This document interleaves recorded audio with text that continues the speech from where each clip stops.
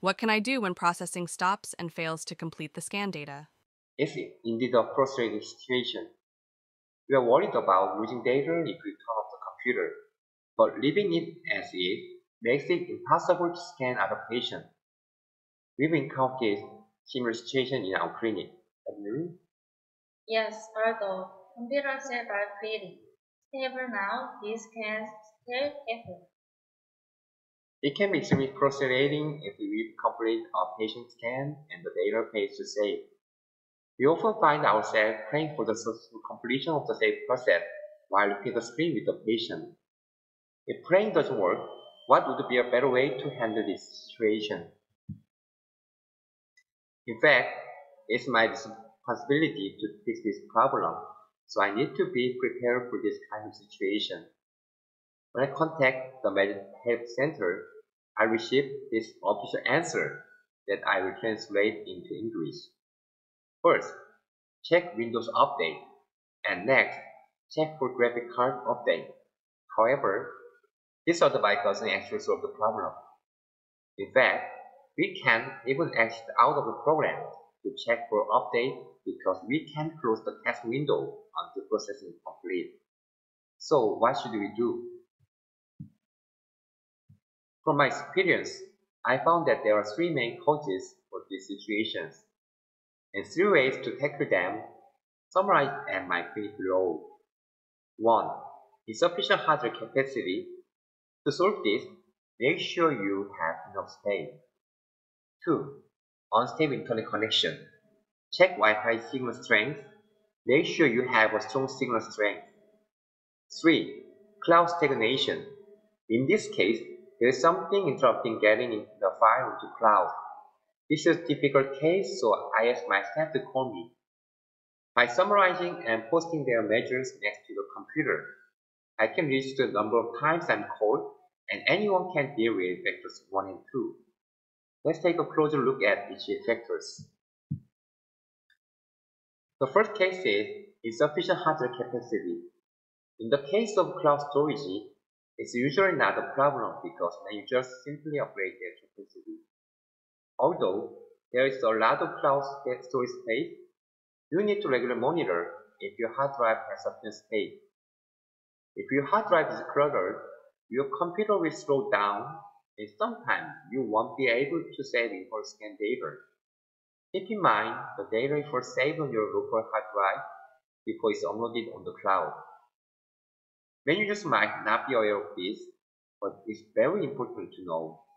So, it's a good habit to check the remaining hard disk capacity every Monday morning before your first patient comes in. Also, it's best not to install other programs on the computer used for scanning if possible. I maintain a lean state with the unnecessary clutter by not installing programs like TeamViewer or Zoom on the scanning computer. The second problem is an unstable internet connection. In the case of a wired internet connection, such incidents are relatively rare. However, wired LAN makes it much more difficult to move cards around. But when going wireless, the signal strength can suddenly drop depending on the location of the scanner, influenced by everything from distance to the presence of walls. In such cases, if we connect the wired LAN cable, the problem can be solved immediately, just like performing an emergency blood transfusion. That's why we have a wired LAN on standby that can be quickly plugged in for emergencies. It's like a refueling car. Another tip is to install a Wi-Fi booster on the ceiling. You can usually purchase one for around $50. If you install it in the center of your clinic ceiling, the signal will be transmitted from the ceiling and minimize signal interference. It's a simple way to prevent data transfer delay, so I highly recommend it. The third situation is more difficult to fix than the first two cases. It happens when the data doesn't move from the computer to the cloud, like congested load. Lastly, as mentioned earlier, scan data is first saved on the computer and then transferred to the cloud. However, when problem number 1 and 2 are combined, data can get lost along the way. In this situation, if you turn off the computer, you may lose your data. So, we can combine the solution from both problems 1 and 2.